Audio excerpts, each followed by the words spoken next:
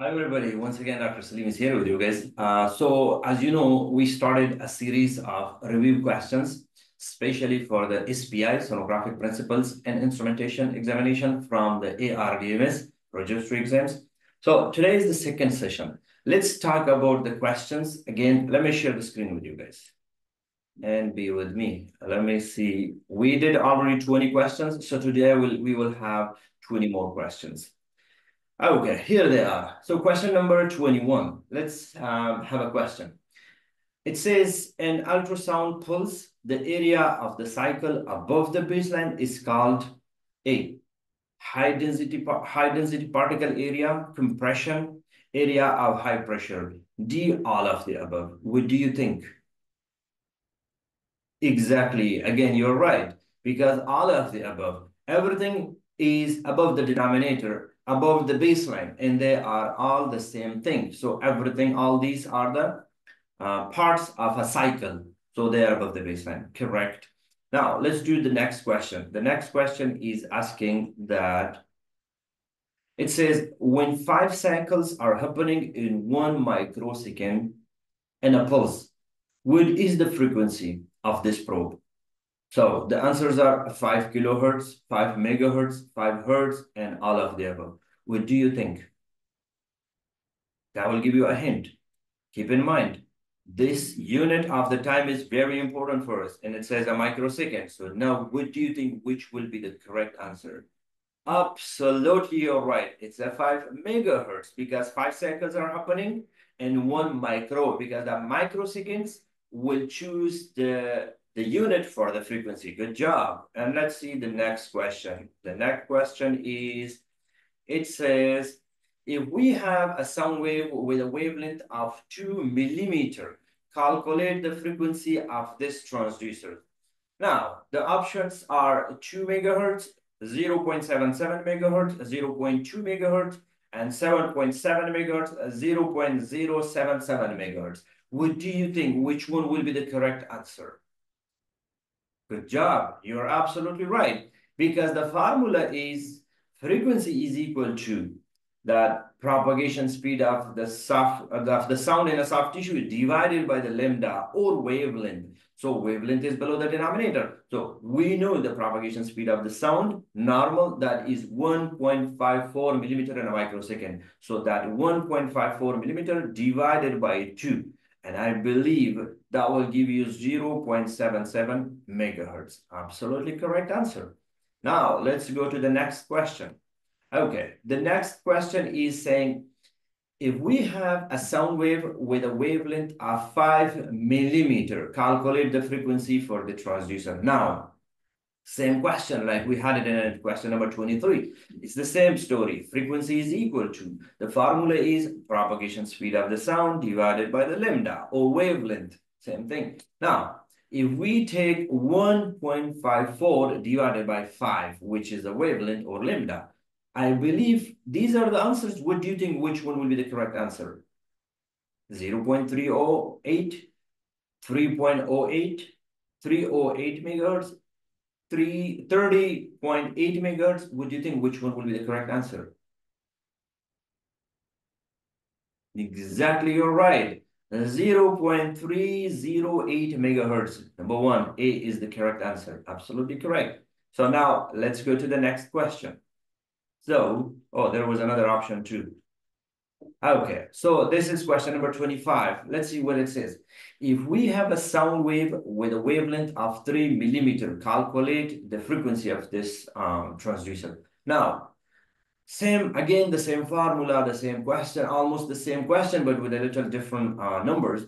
So again, frequency is equal to propagation speed of the sound divided by the wavelength or lambda. So here we have a lambda, which is a 3 millimeter or wavelength, and then a propagation speed. We have to remember that is 1.54 millimeter in a microsecond.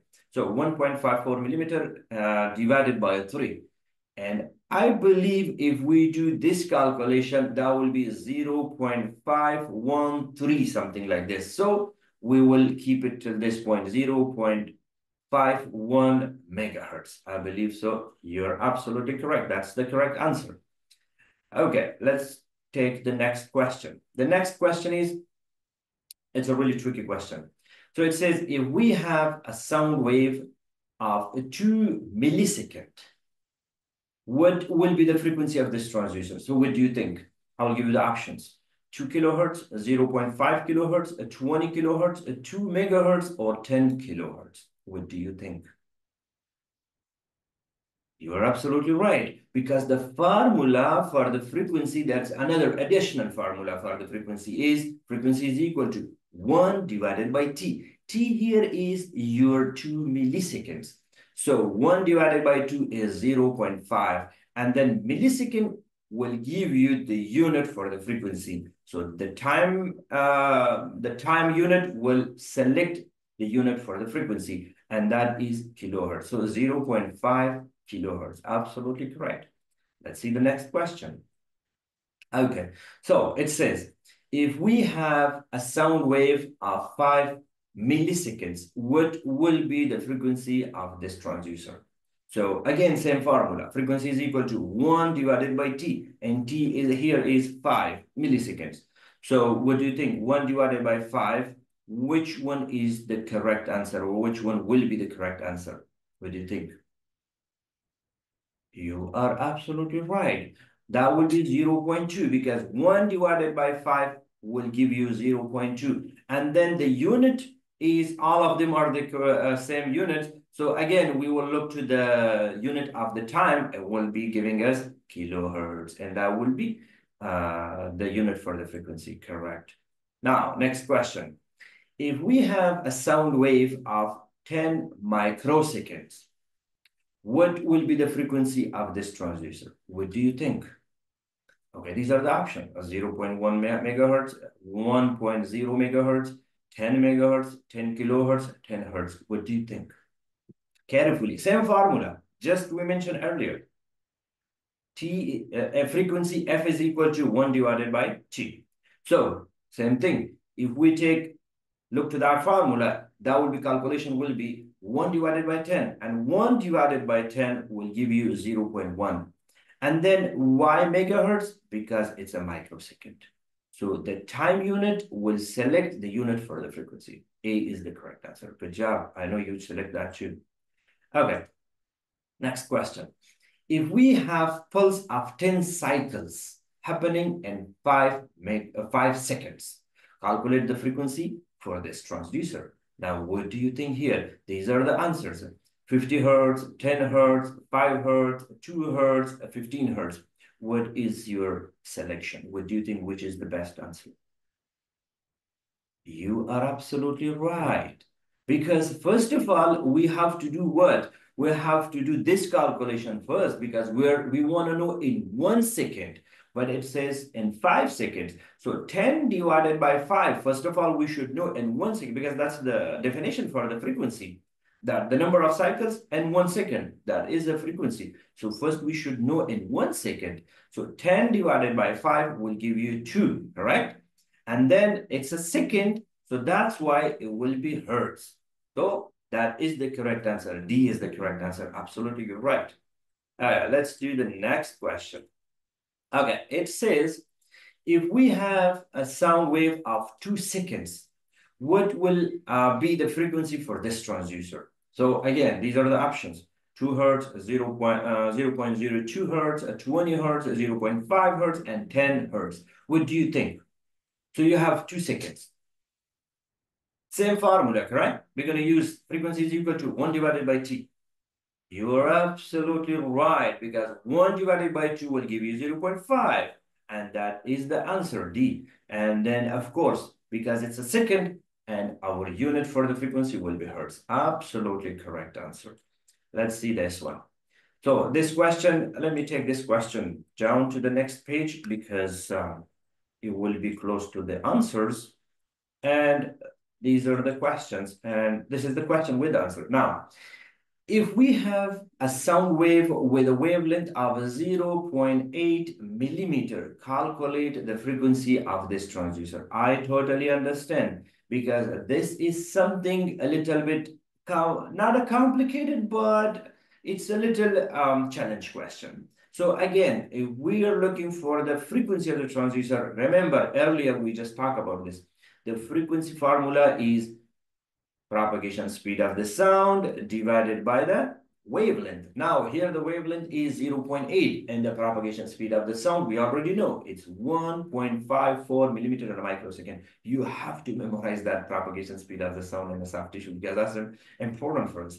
Okay, so if we do that 1.54 divided by 0.8, I believe that's what I did. When I did a calculation, the answer was B, 1.9 megahertz. You are absolutely correct. I know you choose that answer too. Good job.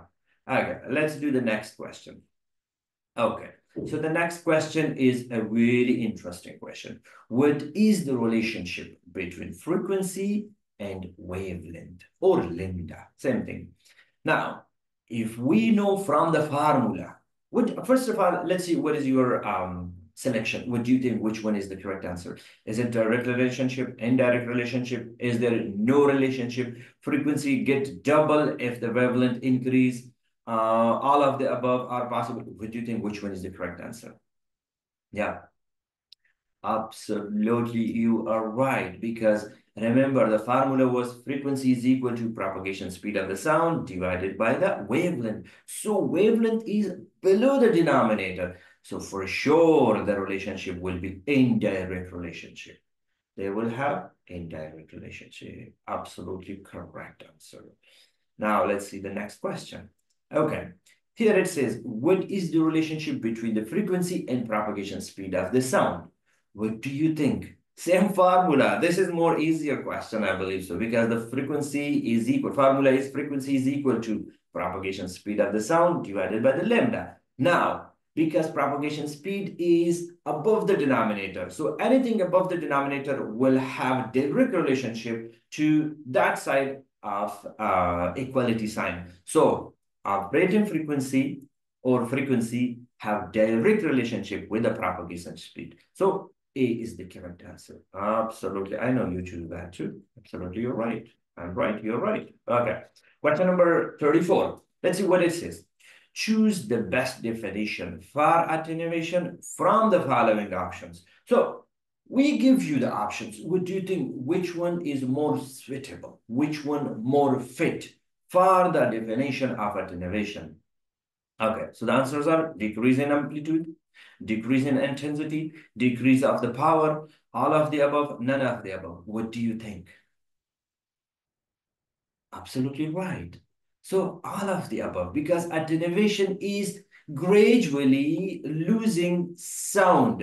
When they're in a penetration, when they're in a transmission mode, sound is slowly, they're losing their amplitude, power, intensity. So they're slowly just vanishing, finishing. So all of the above is the correct answer. Absolutely, you're right too. Okay, let's do the next question. Okay, now this question says, choose the correct category of sound for 18 hertz only. Now, what do you think? Is it audible sound? Is it infrasound? Is it ultrasound? Is it diagnostic medical sound? Or none of the above? What is your choice? What do you think? Which one is the correct answer? You are absolutely right. We have 4 categories of the sound. So I know you choose audible. You said, sorry, infrasound. You're absolutely right. Infrasound or subsonic sound are the same because we have 4 categories of the sound, correct? From 1 to 20, that's infra or subsonic. And then from 20 hertz to 20 kilohertz, that is our audible sound. And then from 20 kilohertz, we go all the way to 1 megahertz. That is ultrasound, which is we using for the treatment or for those things. But also the other one from 1 megahertz and above, that is the sound we're using for imaging, for picturing, for diagnostic purposes, and that is diagnostic medical ultrasound or sound. So B is the correct answer. You're absolutely right. Okay, let's see the next question. It says, choose the correct category of the sound for 17 kilohertz or 17,000 hertz. Same thing. What do you think? A, subsonic sound, ultrasound, audible sound, diagnostic medical sound, or infrasound? What do you think? Just earlier I mentioned. Absolutely right. C is the correct answer. You're right. That is audible sound because it starts from 20 hertz to 20 kilohertz. So that is the range for them. So 17 kilohertz is less than 20. So that is audible sound. Correct. Next. So the next question is choose the correct category for the sound of sound for 6 times 10 at the power of 6 hertz. Now, let's make this question a little more easier. So if this is a category 6 times, we can say 1 million. So 10 at the power of 6, I believe so that is like 10 have, we have 10 have like 5 more zeros, or in total it's 6 zeros, and that's a million. So that will be 6 million. So what do you think now? Is it a subsonic sound, ultrasound, diagnostic medical ultrasound, or infrasound, or audible sound? What is your choice? Which one you're gonna choose? Absolutely, you're right. It's a diagnostic medical ultrasound because it starts after 1 megahertz. So this is actually the other form of writing is 6 megahertz or 6 million hertz. So when we say 6 million hertz, if you make it to the mega, then we say 6 megahertz, not 6 million megahertz. So either you use mega or you use hertz. So that is 6 megahertz. Correct answer. Now, let's look to the next question. Choose the correct category of the sound for 6 hertz, only 6 hertz. So what do you think? We already discussed these things. Is it audible sound, infrasound, subsonic sound, ultrasound, or B and C is correct? Which one is the correct answer? What do you think? Absolutely right. That is E is the correct because infrasound and subsonic sounds are the same name. So B and C is the correct answer. Absolutely. Because it is less than 20 hertz, right? So that's why it is infrasound. Okay. This question is true and false. Carefully listen to the question. A low frequency transducer will attenuate quickly, soon, very fast, compared to the high frequency transducer. Is this true or false? What do you think? Absolutely, you're right. It is false because low frequency will stay longer. Low frequency transducer will attenuate slowly, gradually, but slowly, not fast, not quickly. High frequency will attenuate quickly. So this is opposite actually. So false. That is the correct option. B is the correct option. Last question, but not least. Okay.